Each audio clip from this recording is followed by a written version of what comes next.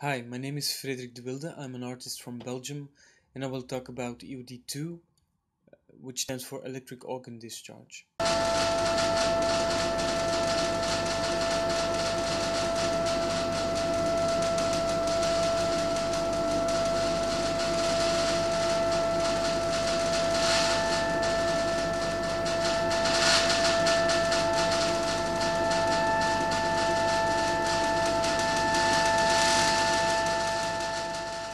So EOD2 is an installation which is created in collaboration with Labo. Labo is an organization for digital architecture, urbanism and design. The project is a new media installation which is founded on special species of fish that perceive, electro-sense their environment and communicate with each other by emitting electric signals, which can happen either in pulses or in waves.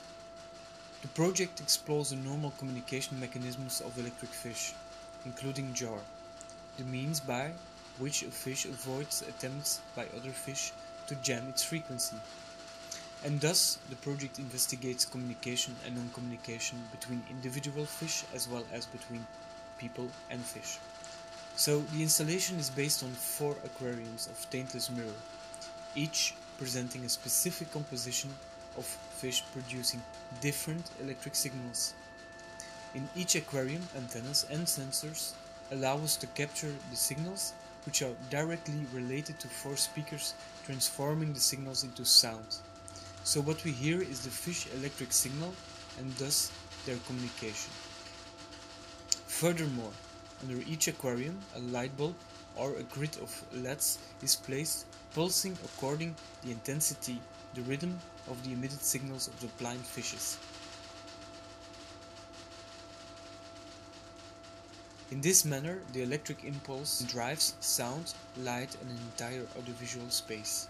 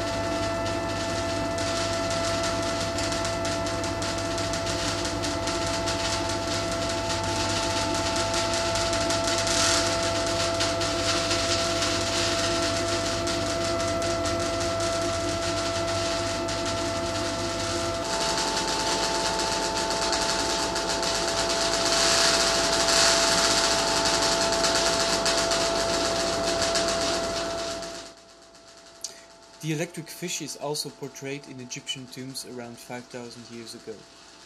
The Egyptians gave the electric catfish the name "he who had saved many in the seas."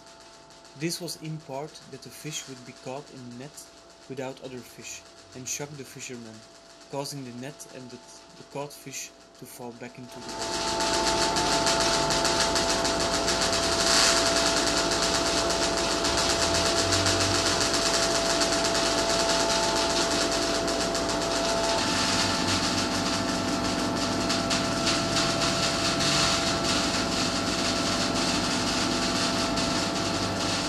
In the case of EOD, the emphasis is on man-technology-nature interaction.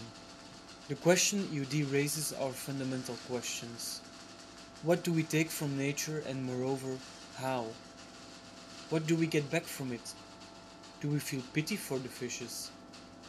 How does anthropomorphication work? The mechanisms of identification. Is communication between man and animal mediated through technology ever possible? In which way are technology, fear, and the unknown entwined, and what is the relationship between ethics, aesthetics, and biotechnology? Becomes the scientific process a spectacle? Is EOD representing the instrumentalization of life, or is it celebrating life as an ongoing process of differentiation? Or juxtaposed, representing a decrease of diversity in biological habitats and acceptance of the generic artificial habitat. A testimonial of humankind's struggle for dominance over natural evolutionary forces and resources.